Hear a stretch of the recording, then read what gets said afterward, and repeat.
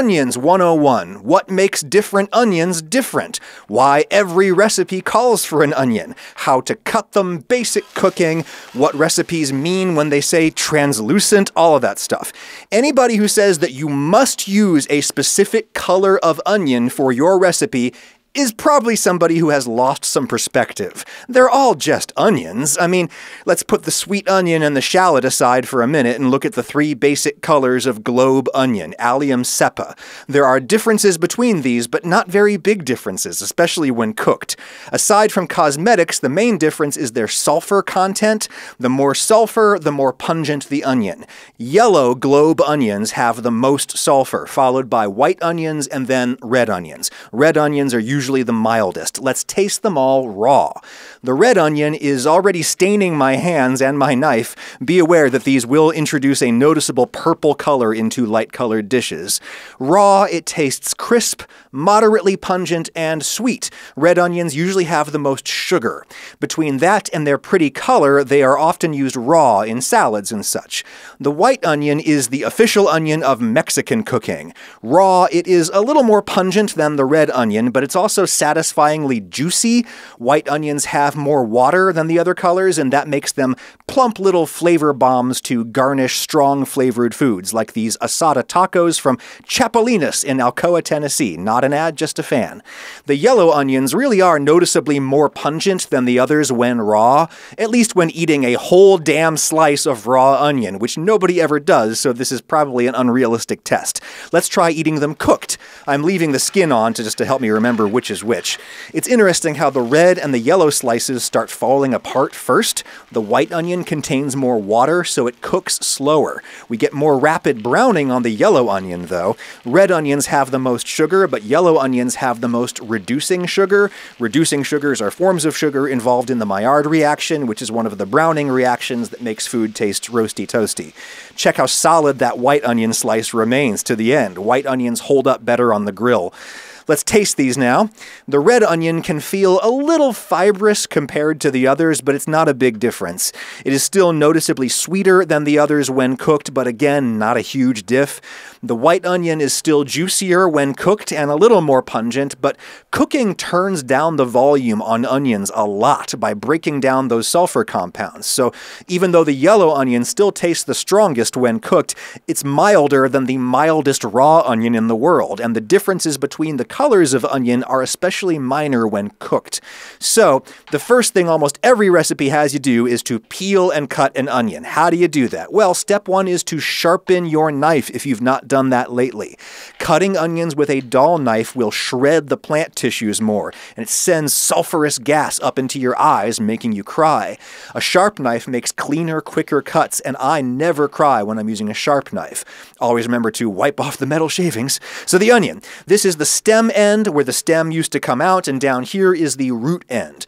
Notice that the grain of the onion moves from root to stem. The plant has fibers running in clear parallel lines. If you want whole slices or rings of onion, you have to slice against the grain, perpendicular to the grain. And if that's what you want, you have to make a really shallow slice just to penetrate the skin.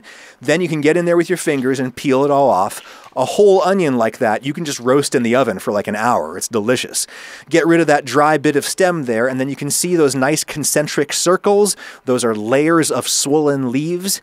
From there, you could cut slices that you can roast or grill whole, or you can break the slices apart into rings. More often, though, a recipe will tell you to chop an onion, and the first thing you do there is cut it in half from root to stem. I like to anchor my knife on top, arch my hand around the knife to stabilize, and then cut straight down to the board. It's much easier to get your fingers in under that skin and peel it off now. If the outer layers of onion seem a little bit dry or like they're starting to decompose, you can just peel them off. Again, get rid of the dry stem end, and this is not how I chop an onion, but it is probably the easiest way if you're not super confident with your knife. Just cut straight down to the board, parallel to the grain. Notice that I'm not cutting all the way down to the root end. I'm leaving the root end intact to hold all the layers together for me while I work. Straight down all the way across. Watch your fingers at the end there.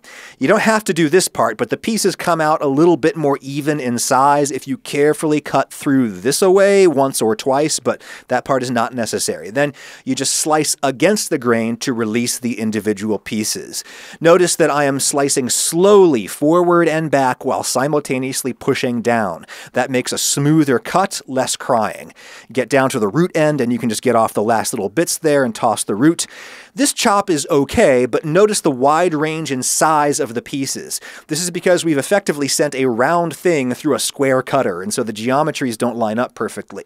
You can get more even pieces by cutting the onion half radially, like this. The knife orbits around the center instead of cutting straight up and down. This is easy until you get past the top of the onion. Here now is just my personal technique that would be far too dangerous to do at professional onion cutting speeds, but I think it's fine for me at home where I only need to cut one onion, not 50. I actually re-grip the knife a little bit with my thumb and then I push forward with the knife away from my body.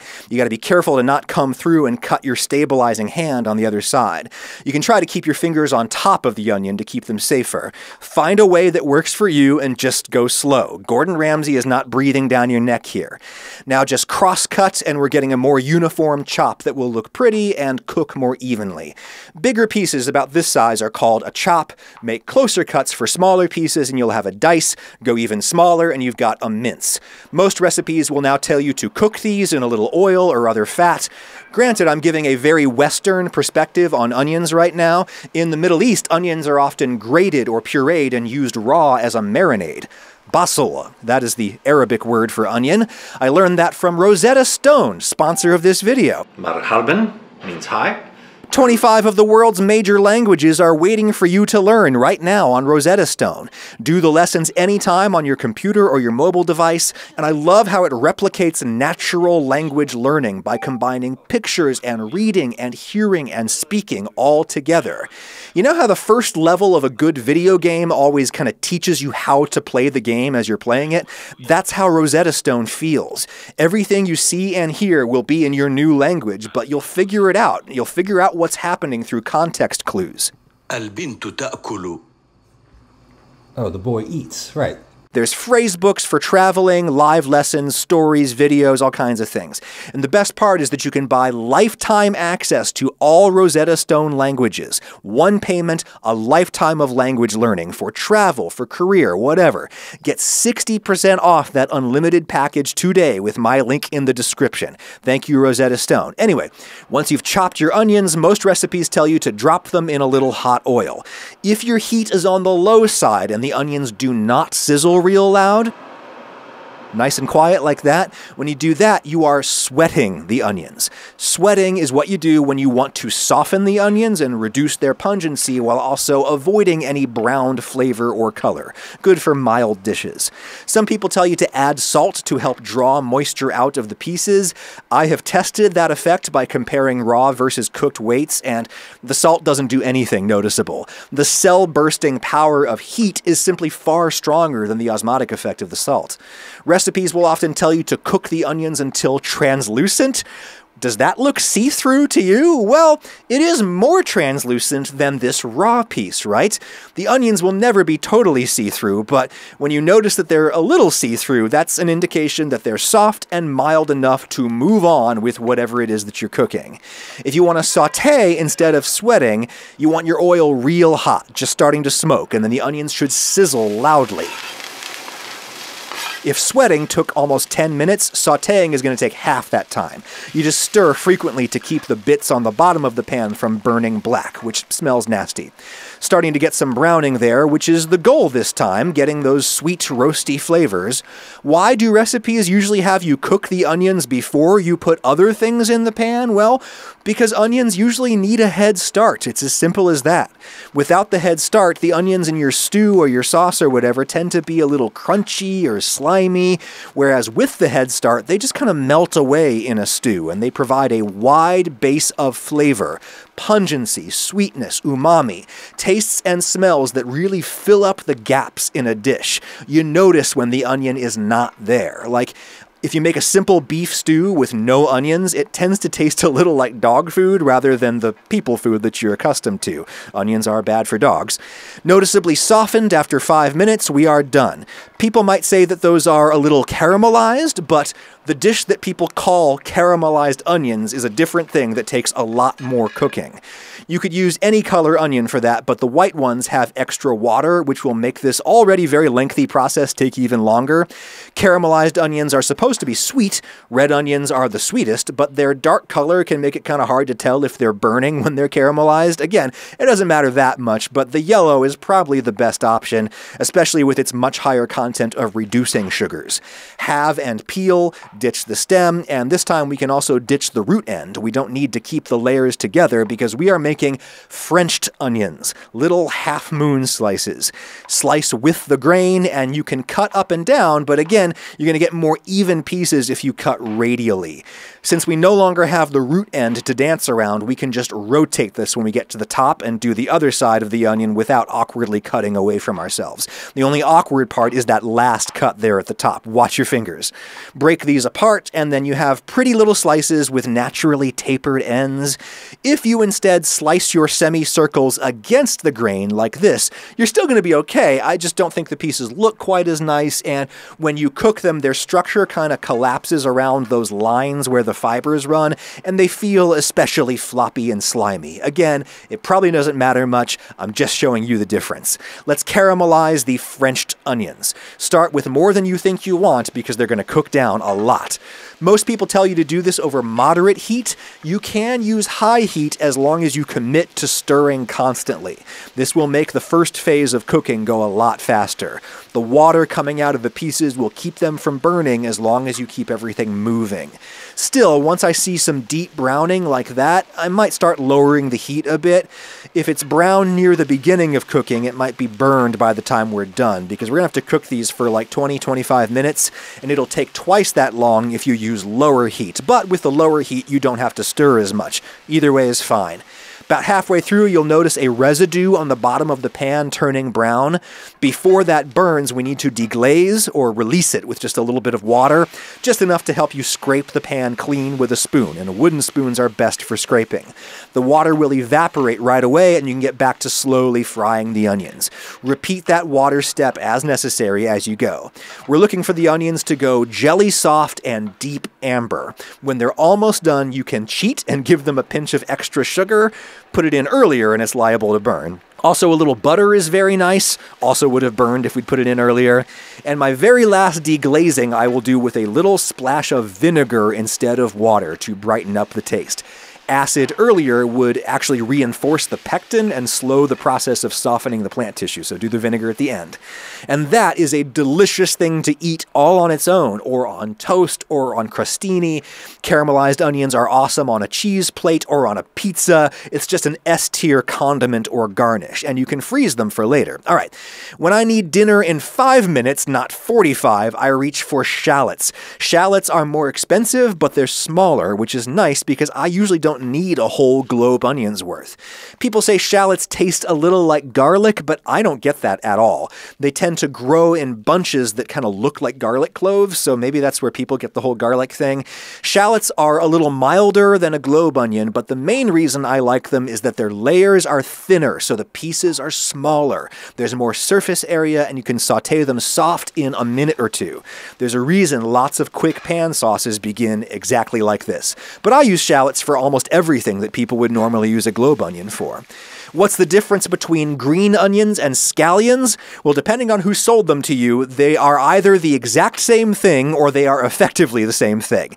They can be different onion varieties, but they're all harvested young when the green stems are still tender and edible. We eat the whole thing instead of just the part down here where the bulb grows in the dirt. Ditch the roots and slice. The slices from down in the white ends are firmer, and people usually cook those like any other onion pieces. When we get up into the greens, these pieces you can treat more like a fresh herb, and you throw them into the dish at the very last second. The green tips tend to be visibly dry and fibrous. Those go in the stock pot or the compost.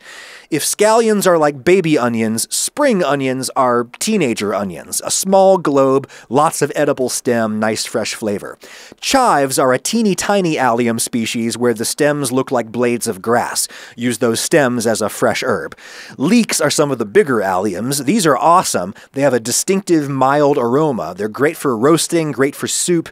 The only problem is that you have to slice them in half first and clean out all the dirt between the layers. Just flush out the layers with running water. There can be dirt between the layers of a scallion too, but scallions are so little, you probably won't notice that much dirt. It's like how you only really have to devein the big shrimp. With tiny shrimp, you won't even notice the sand. All of the length of this leek will require heavy cooking to soften, and the dry tips you just get rid of. Oh, these yellow onions that grow really squat like this, these are called sweet onions. Not because they have more sugar, but because they have a lot less sulfur due to the variety and the soil conditions. They are super juicy like white onions, but very mild when raw, great on salads and sandwiches and such. Once you cut it, you probably do have to keep the leftover onion in the fridge, but otherwise you should avoid storing onions in the cold. Cold actually accelerates the breakdown or deactivation of some flavor compounds in the onions, and it accelerates the breakdown of vitamin C, which onions have a lot of, so no fridge if you can avoid it. Yes, you absolutely can just boil onions. I love the fresh flavor that you get when you don't brown them in oil first. Just let them break down in the seasoned water in a simple vegetable soup. One of my favorite things to eat in the whole world.